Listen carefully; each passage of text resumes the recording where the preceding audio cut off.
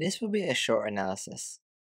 Roll the intro. My little pony, what is friendship all about? My little pony, friendship is magic. Greetings, my Brony and Pegasus friends. Welcome to Crimson Analysis. In this episode, I'll be analyzing Season 8, Episode 23, Sounds of Silence. Why will this be a short video? Because there's not a lot to analyze. Episode opens, and just like that, Applejack and Fluttershy are being called by the map. This is the first time the map has teamed up the same ponies for a second quest. That's true, the map has never done that before. I think it's done every team up to this point, but never done the same team up twice. It says, a group called the Kirin used to live there, known for their kindness and truth-speaking. Now we know why the map called us. Unfortunately, other creatures also lived there. The Neric, fearsome beasts of pure fire. I always like seeing new creatures. You know, this show seems to favor Greek mythology, but Kirin is Asian if I recall correctly. The Kirin are actually real mythical creatures based in Asian mythology. I was hoping that Neric would be real too, but I looked for images of them and all I found was screenshots from this episode.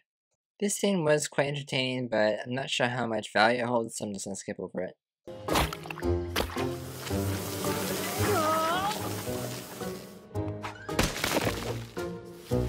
I noticed that we haven't seen Fluttershy during this montage. She's still back at the start, isn't she? Of course, I should have seen that coming.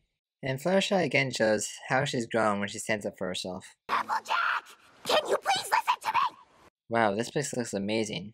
Okay, writing this down for another vacation destination. Oh, that's an interesting design. That's a very interesting design. I really like that.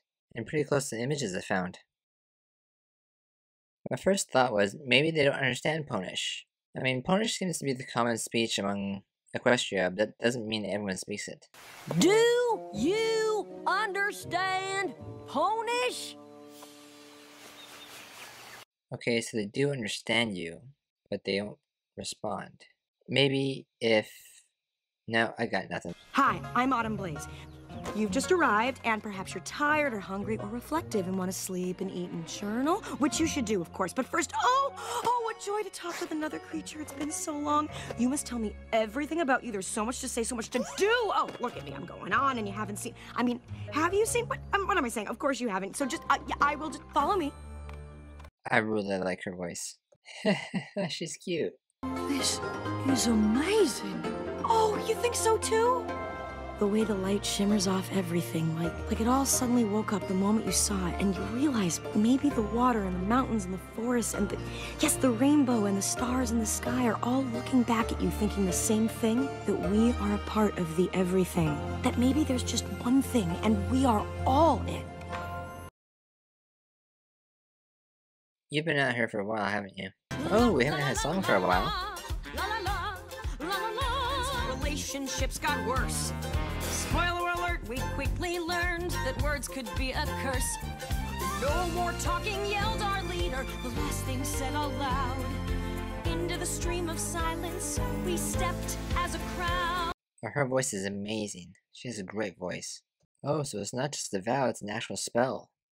So they can't talk. They actually physically can't. She makes some very good points in this song. 'Cause rainbows won't light up the sky unless you let it rain, and candles just won't glow until they're burned.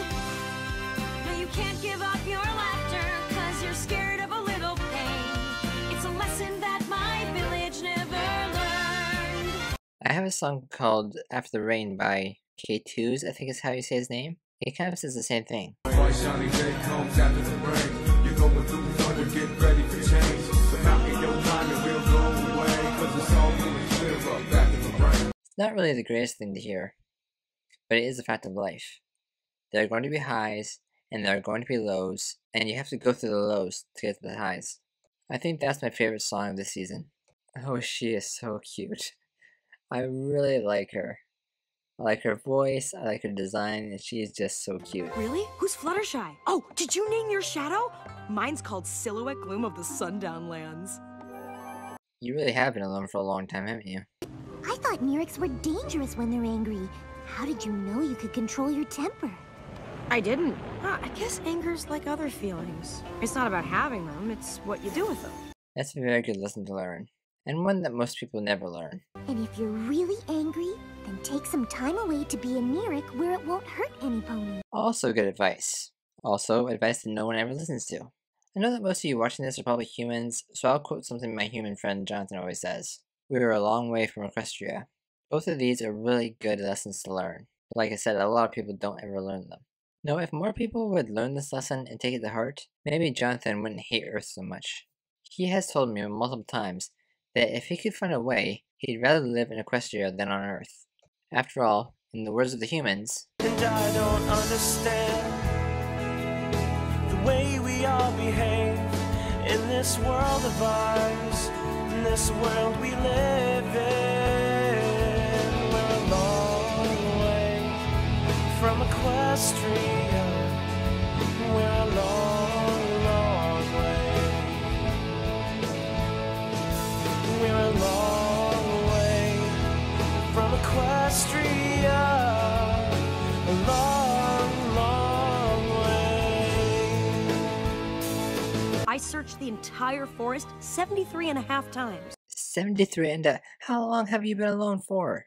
'Cause if your kindness hadn't made you stop to help the squirrels, we never would have found this here flower. And if your honesty hadn't convinced the Kieran to talk, we wouldn't need to find it. Guess it's a good thing the map sent both of us, huh? Harmony herself always knows the right points to send. Autumn Blaze, you have given us a gift. The realization that anger is within us, but it is our choice how we let it out. Okay, I didn't expect that voice to come out of you. Don't get me wrong, I like that voice. I really do like that voice. It's just that this show has kind of a trope that anytime there's a leadership type character, she always has a motherly voice. Celestia, for example, is a prime example of that. And I do appreciate that your heart was in the right place, child. But all you had to do was ask me, and I could have told you Philomena was a phoenix and saved you all this trouble. Because that's a running theme throughout the show, I thought that would happen here. So when it didn't, it threw me off guard. But I really do like her voice. Out of all the Kieran, I think she's my favorite design. Oh, come on! You can't tell us that she sings the most beautiful harmonies and then not let us hear it. Final thoughts, this was a great episode. I really enjoyed it. Maybe not as mind-blowing as the last one, but still a really enjoyable episode. I always love it when we get to see new creatures. This show really does its research when it introduces new creatures. The way Twilight explains the Kieran is exactly how they are in their own legends. And for once, the show actually uses creatures I didn't know anything about. The Kieran come from Asian mythology, which is something I don't know a lot about. I'm quite well versed in the Greek mythology, so I knew most of the creatures and what they were like before the show introduced them. But the Kieran I've never been exposed to. My rating for this episode is an 8.2 out of 10. Map episodes are always fun, and we get to meet new creatures. There's not a lot to analyze, and the characters pretty much sum up everything there is to know. Well, that's all for this episode of Crimson Analysis. I'm Crimson Shield. Thanks for watching. You can't give up your laughter, 'cause you're scared of a little pain. It's a lesson that my village never learned. No matter how hard I schooled them, fear of hurt is still what ruled them. Sometimes you gotta